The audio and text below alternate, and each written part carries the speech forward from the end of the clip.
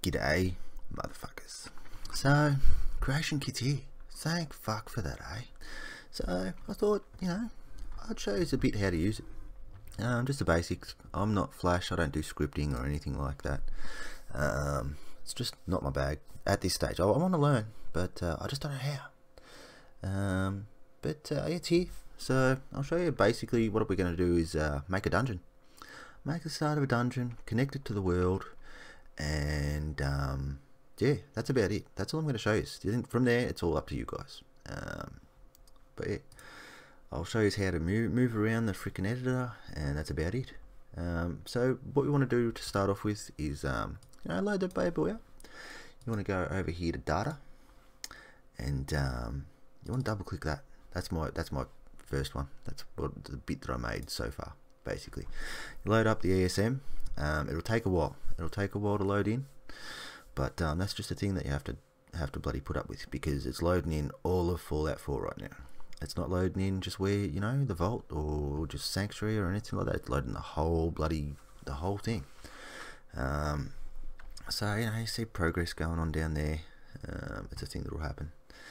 And yeah, it'll load in eventually. You get tips now, which is good. I don't know. They're not really helping me at this stage, but you can now rename multiple forms in object window by selecting them, right clicking and selecting rename. That's fantastic. I have no idea what that means, but it's a thing. So there's tips. Did you notice the Gek? I don't think that had tips and stuff like that, but I've used the Gek a fair bit. I made a bit of a player house extension for the Megaton house. That's about all I did. I was going to release it, but then I had viruses that kill my system. The old Sector 01 virus. But anyway, I digress. So yeah, load that up. It's loaded. There we go. So now we've got all the stuff, all the bits, and you'll get this. Warnings. Just close it. Who cares? Doesn't even matter. Don't even worry about it. It's a thing that happens. But yeah, over here we'll show you the windows. This is the render window. That's where you see what's going on. You can actually see the world and stuff. This is the cell window. That's the bits of the world. All the little cells. You've got interiors, you've got the Commonwealth, and other exterior cells inside the Commonwealth.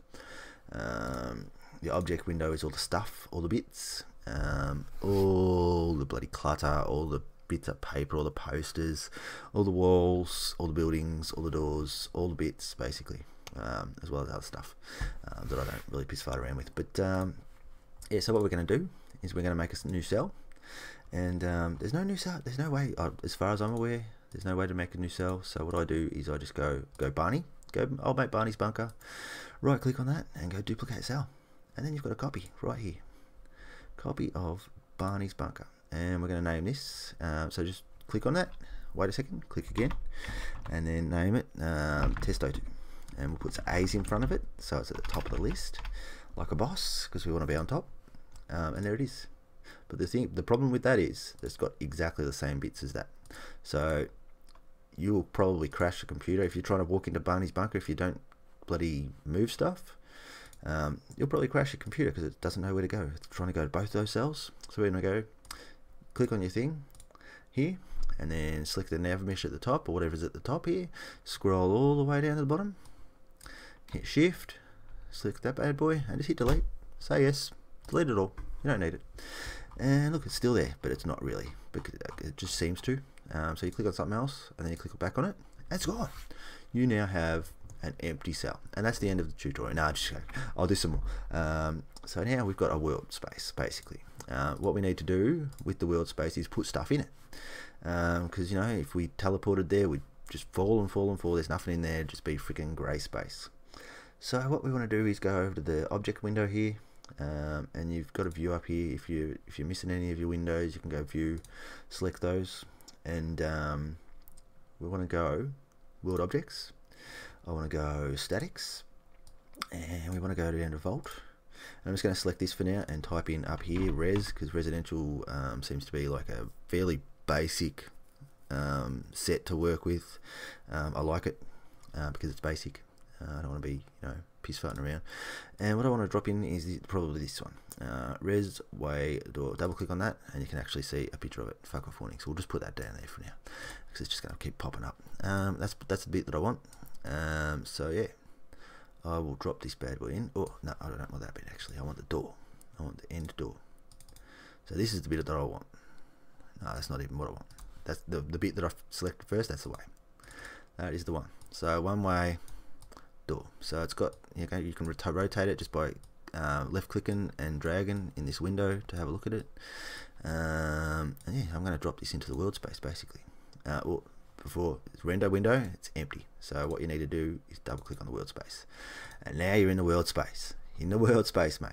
Don't just freaking be dragging it across there, because nothing will happen. That's what was going on with you. That's what you should have just waited and listened a bit further in my tutorial. But that's fine. We'll so this is the one that I wanted. Boom, boom, and I'll drop this in. Boom, and there's me little bitsy that I just dropped into the world space. There it is. Now another thing that you want to make sure is that these are selected, because otherwise it's all just freaking, you're gonna have a bad time. You are. So make sure those are selected. Snap to grid, snap to angle. So you can do that and do this, and move it to the grid angles, and it's a lot easier when you set. When you're putting clutter in, you want to remove these because you want to put it in a specific place. But for setting up the levels themselves, you want that. The next bit I want is the end. So I'm going to put end on this bad boy like so. And I need to show you how to move around this bit. So the window. So I can move it back and forth, but how do I know where it is? I mean, it could be freaking, look, it's lined up. It's totally not. But how do I know where it is? So what you do is you hold shift while you're over this window, and you can rotate around whatever you've got selected. It'll rotate around that. So select that, rotates around that. Select that, rotates around that. But yeah, so shift. I want to move him. Now it's freaking too high, isn't it? It's not on the right level. But freaking when I try and drag it, it just moves around. So what to do? Hold down Z.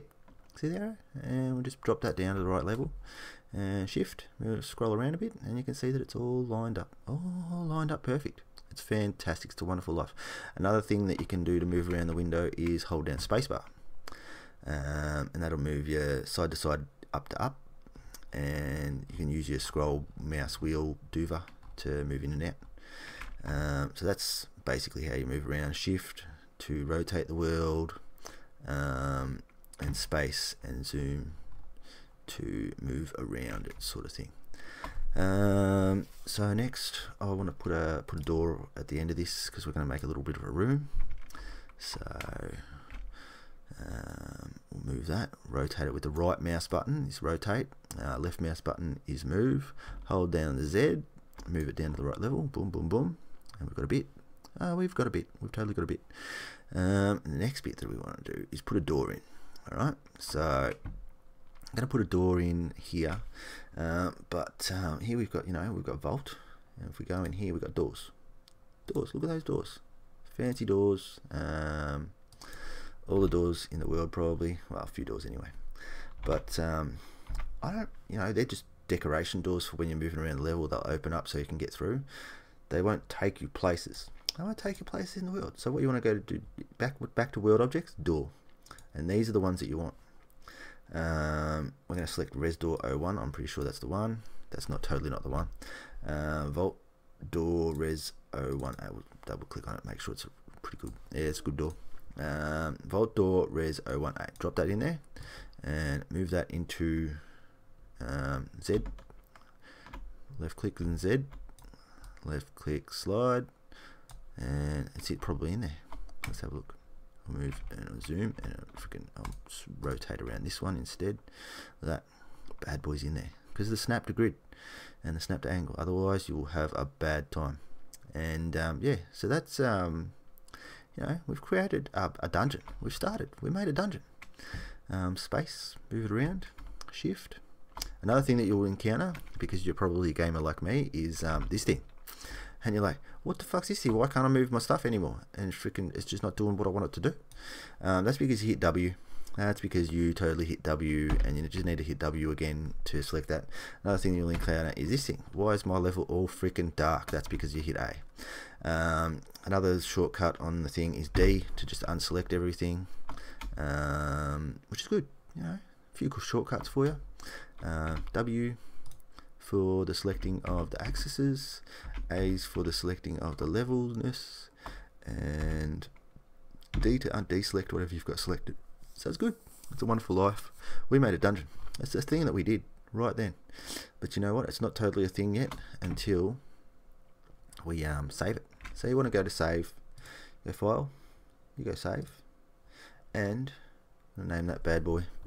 I'll name it Testo2 because I've already started a test. I made a bit of a testing room, and yeah, so now it's a thing. It's an ESP, and you can go into your mods and load that in, and you won't be able to get there unless you freaking use the console command and transport to where are we?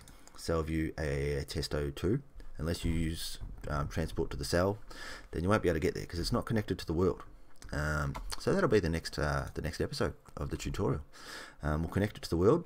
We'll put a hatch into the world space, and yeah, we'll connect it in so we can actually get in here without having to freaking use console commands. It'll be great. It'll be a wonderful thing. But till then, stay chill, motherfuckers. See you next time.